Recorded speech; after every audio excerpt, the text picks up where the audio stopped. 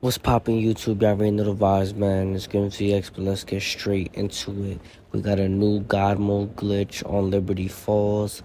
All you're gonna wanna do is follow my route and open all these doors and get to Speed Cola. So once you get a Speed Cola, you're gonna need to grab like this valve and then turn on, I think, this water pressure, something like that, I believe it is. But yeah, you grab that, the valve, then you go back to the bowling alley. You melee this, water valve. You click X to turn it on. After you turn it on, you're gonna run out, and you can hold the zombie or your friends. It doesn't matter. And then once your screen goes white, you're going to want to run in and click X on that wall again.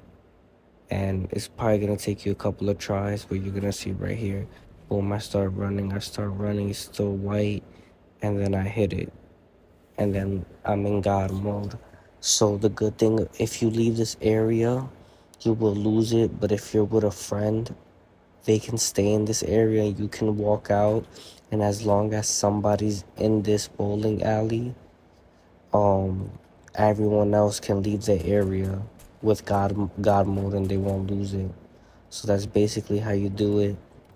And like I said, let's say one friend is staying in this spot while the other 2 or 3 are running around training, and he needs to go grab something. One of you guys come back and replace. So as long as there's one person in here, you guys can go travel around the map with God mode.